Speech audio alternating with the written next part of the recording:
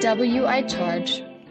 Wireless charging of electronic devices. This is how the future of using small electronic devices might look like.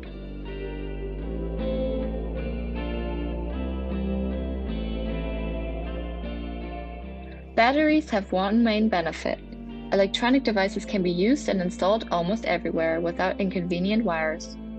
Indeed, there are some further aspects which can be improved. Rechargeable batteries need to be charged every once in a while, and normal batteries need to be replaced with new ones. Exchanging the batteries has a huge impact on the environment. Not only the production consumes a lot of energy, they also must be disposed properly so they can be recycled.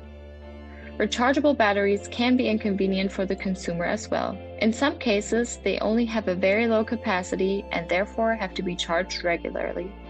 If you forget it, the device cannot be used.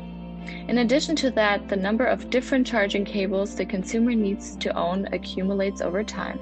Broken charging cables are also not uncommon. If the consumer wants to avoid all those issues, the only thing that helps is to leave the device permanently on the electric circuit. However, you have to accept cables running through the entire room.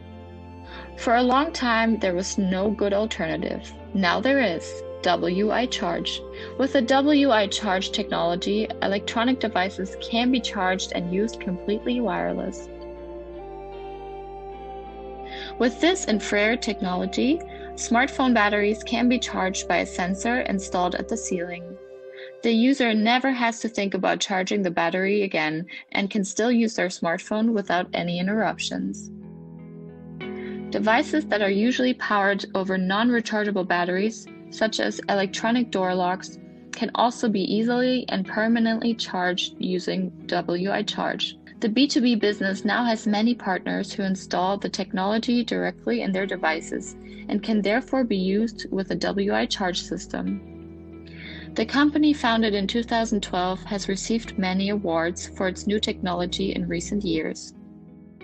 Many investors believe in the company's success, including NJF Capital. WI Charge is constantly developing its technology and tries to make the world a wireless place.